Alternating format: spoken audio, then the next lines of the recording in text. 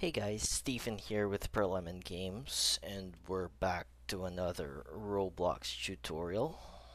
And in this tutorial, I'm gonna teach you on how to make fire and smoke, like the gamified version of it.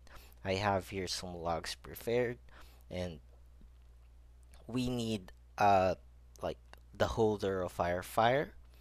Let's to add the fire. You just click on the plus, type in the fire, and then click on the fire. And then you'll have like this mini fire. And gonna explain on some properties. The properties, of course, the color would be, let's kind of make that orange, darker orange. And the secondary color may be a lighter yellow. The light, that's the one on the top. You see that similar like little smoke something going out, that's the secondary color. If I make that red, then you'd see that little red shade there. Let's just make it yellow. Okay, so the size would be how, imagine your fire as a circle, and if you add the size, it's gonna be a larger circle.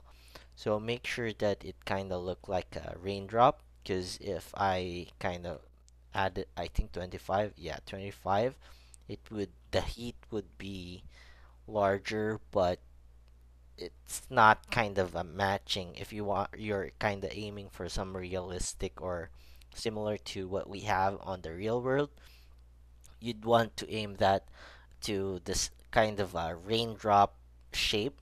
Let's show it. Something along those lines. You'd want it something like that, or maybe eight. Yeah, something along those lines, like a slime, but like a bit longer, and not the triangle which has the long, um, what do you call it? Long peak. So I for personally, I would prefer to see a fire like this instead of a long fire. But yeah, depends on the game actually. But yeah, that's how you add fire on your game. And I hope you found value on this video. And if you do, press that like button. And if you have any questions or any suggestions, comment down below. And you can subscribe to our channel as we do upload daily if you found a value on our videos. Catch you on another video.